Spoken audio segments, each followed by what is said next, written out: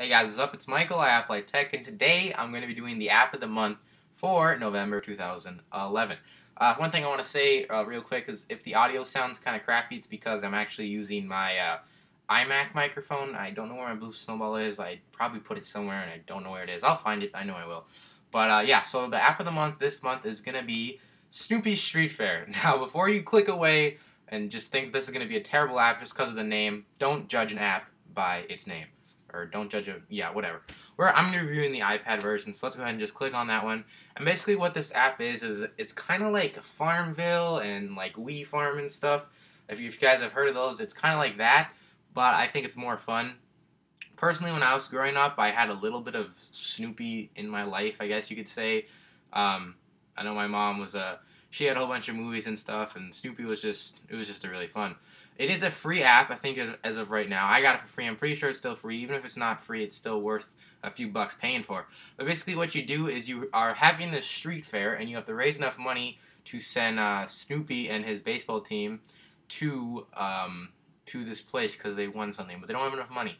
So you kind of, it's like you build a stall, and then in 24 hours you'll get a certain amount of money. Stuff like that. I'm going to go ahead and just show you a quick review of it here, but it is the app of the month, and it is pretty fun, I must say. I'm not going to lie to you.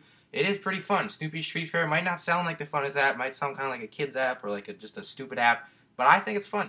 So let's go ahead and just get started with the review. Okay, so the icon for Snoopy Street Fair is right there. Let's go ahead and just tap on it. And is there music on? Yes, there is music on.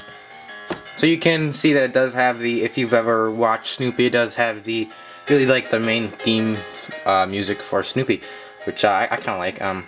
Yeah, I just kind of like the music for it.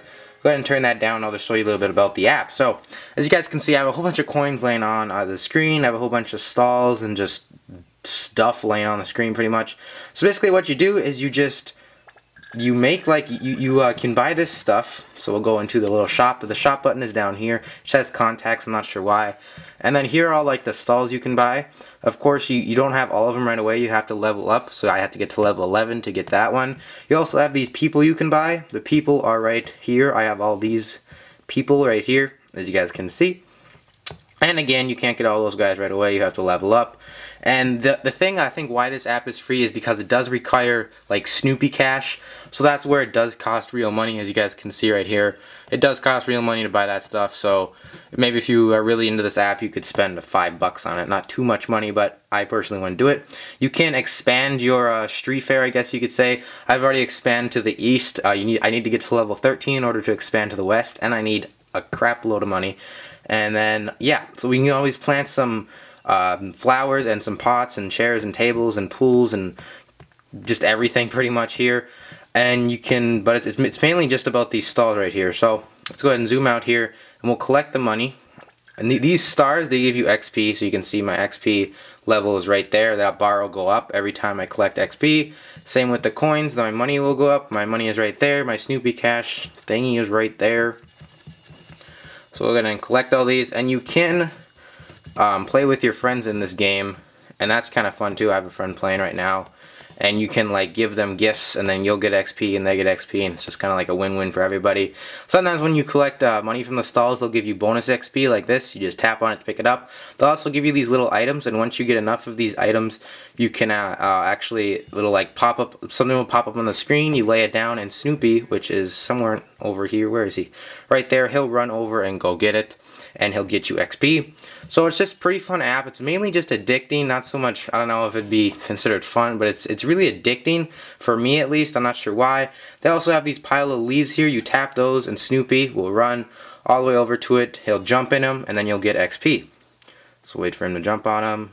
Boom. And then you just, I guess, got 107 XP.